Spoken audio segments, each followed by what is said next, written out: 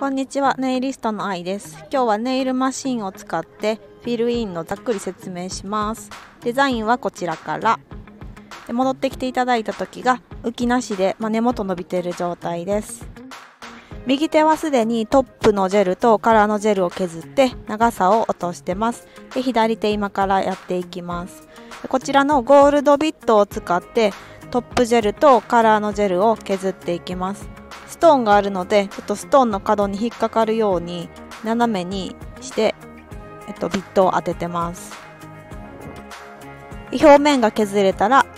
今は長さを短くしているとこですね。その後ファイルに持ち替えて爪の長さ形整えと、あと甘皮をやりました。ではここからのせをやっていきます。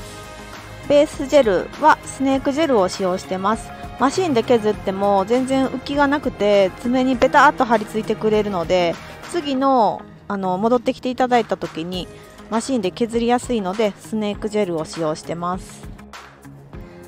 ただスネークジェルはちょっとアセトンで落としにくいかなと思うので、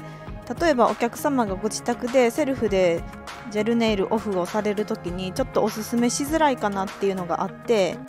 また別のジェルも使っていこうかなと思っているところです。私がいるオランダはちょっとコロナでロックダウンになってしまって、美容業が営業禁止になってしまっているんですね。なのでちょっと今回お客様にご自身でオフしてくださいってお願いするのがちょっと心苦しかったですね。で、ここからカラージェルを塗ってアートに入ります。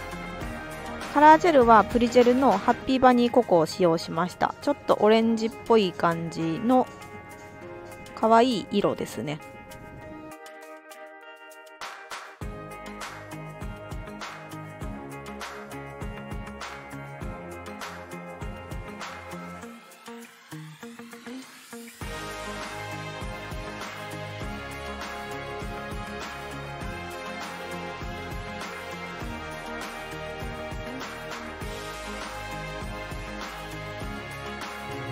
で、カラー2度塗りしてます。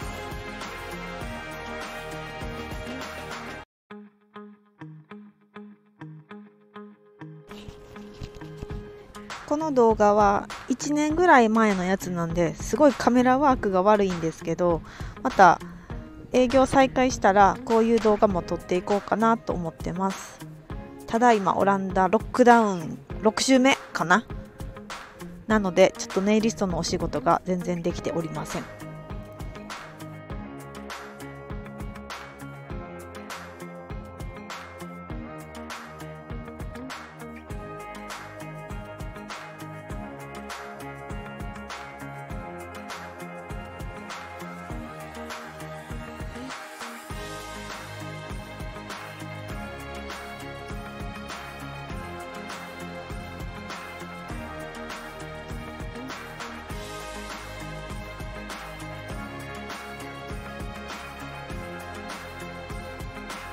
はい、ではこんな感じでざっくりですがオフとのせの様子をお届けしました。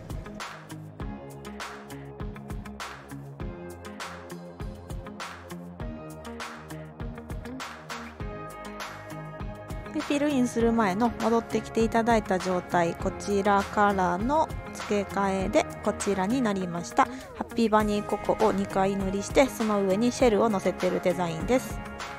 では今回はこの辺でありがとうございました。